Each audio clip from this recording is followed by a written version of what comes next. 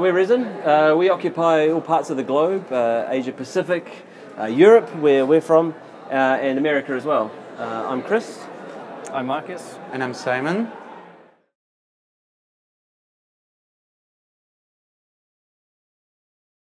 It's all right. It's extremely fun. I think we've all known each other for quite a long time, and so we've become very good friends. So Resn never feels like going to work. It's just a day hanging out with friends, coming up with fun ideas, and then executing them. We're all lifers. We've been at Resn for a very long time, collectively longer than the company has been around, which is an interesting note.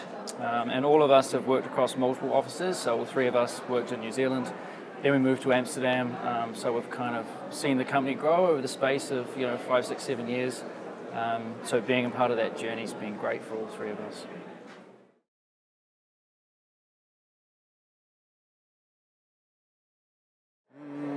I guess we're not necessarily looking for specific talents. I mean, obviously people have to have a certain level. We're more looking for people with like a very strong, interest into what we do, a very strong passion. I think, yeah, they define us quite well. It's really important for us, the passion people get. Yeah, I think the people that have become kind of the core of Resn and maybe who have worked with us for a long time were trained by someone, a senior person at Resn.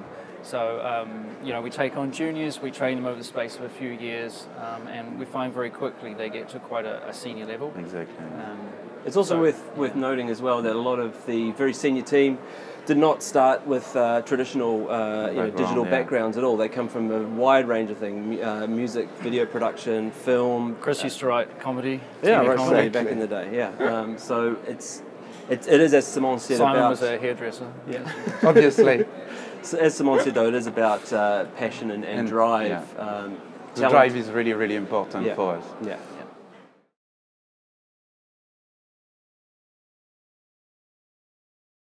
That's a very funny question. Tricky one. Yeah. Tricky one. I think, as I mentioned before, being friends, it's a very natural environment to be creative, I find. We just kind of sit in a room, lock the door, and then we kind of just throw around ideas. And we're just having fun, and I think being in the presence of mates, creativity is not hard to generate. Yeah. We don't necessarily think about it, like kind of happen in some ways. Like we don't trying to be creative. Try to answer a brief and answer what the client's needs is, I guess. But I think everyone also brings their specific part to that picture as well. So thinking animation, the design, the symbiosis of how all those things work together. And a bit of humor. A little bit of humor, of course. I think we're making sites we'd love to use. And if that's happening, then inherently it would be creative, let's say, in our minds. Yeah.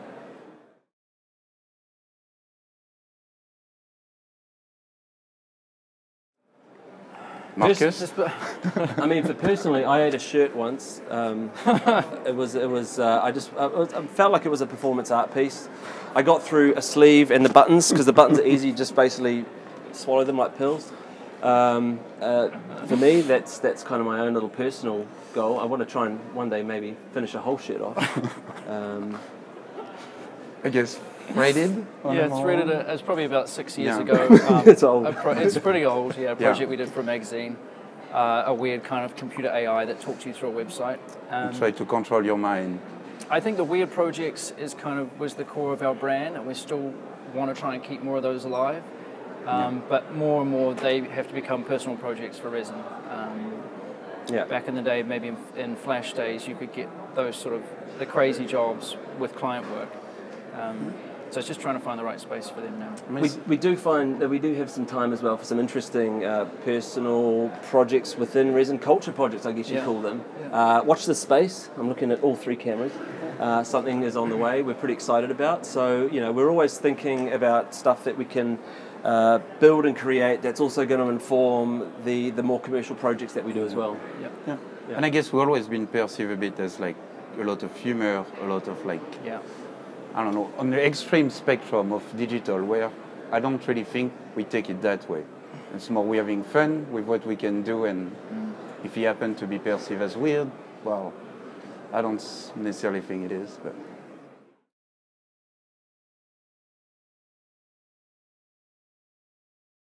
Marcus. Oh. Yeah. I had a bit of a think about this. I think I think websites and interactive is going to get more reactive to the user, and I think we're starting to see this a little bit with interfaces. So going beyond the traditional kind of hover state and click buttons, where buttons, move to meet your mouse, and an interface that reacts to where you are in a position space on the website. But taking that further and further, I think we can bring in a sense of kind of AI in a very simple form to a website. It almost knows what you're going to do next. And maybe moving into the VR space, that'll be the best kind of moment for those interfaces to, know where you're looking and provide interfaces at those kind of moments. I think beyond that, even in a much more general way, sensory kind of input, I think is going to be really interesting. Like smell. No one's ever smelled a website before. No. I hope it will happen soon, because I think I'm serious. I think this is a really interesting place. You can gain a lot of nostalgia from sense of smell. It's one of those senses that's kind of not been a little bit neglected. The same with touch as well. Haptic gloves and whatnot. So I think the encompassing thing with all senses as well, from a VR perspective, not just sight and sound.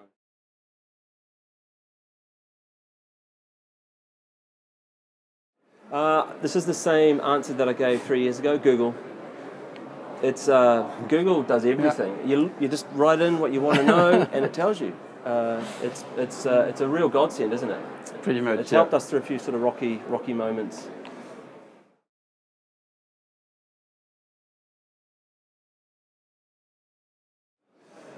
Wow. Down the window? I think again, going back to this kind of sensory kind of thing, and also with narrative, which has always played a big part in what Resn does, we get inspiration from everywhere, and particularly I think it's an interesting way when you try to port that analog reality into something digital, which is something that we always try to do in some kind of a way. So inspiration comes from anywhere. It's not necessarily just from looking at other people's work, although that does inspire and that does help inform us in some of the decisions that we make. We, as Marcus said as well, from our own conversations, from our talk, from a film that we saw, from a play that we saw, from a dance that we saw. I mean, it comes from all of those kind of sources. That's a really vague answer, sorry guys, but I suppose a lot of our inspiration comes from like our pitch phase, because we pitch for all our work. So for the majority of our work, we pitch for it, and so we're competing against other agencies, and three of us often are sitting in a room trying to break down the brief and find what inspires us to react to that brief and get us all excited. And in many times it's coming up with some creative metaphor that wraps the experience in a way that makes sense, and that can be for any brand. And so I think the inspiration comes from totally understanding the user, the client, and then what's the one thing that will wrap it in a way that makes sense. That's good. I really good. I have nothing to add on it. I forgot what the question was even, so that's epic.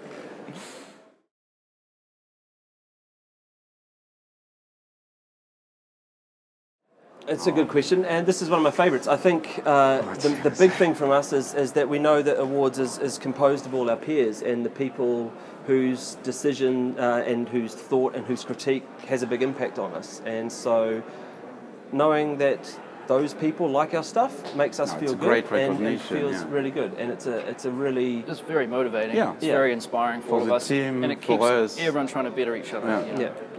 I think without sites like this, we need that motivation to keep. You see another company does something amazing, it inspires you, and one-ups the whole industry, I think. Yeah.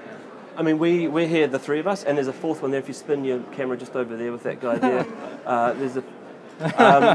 we represent a very small fraction of the team, and we're here representing all of those guys because they're the guys who really put this whole thing together and make it awesome and make it amazing. And they every morning are on Awwwards looking through the latest stuff, and we find it very inspiring for us, for sure. Done. All right. Cool. So hot.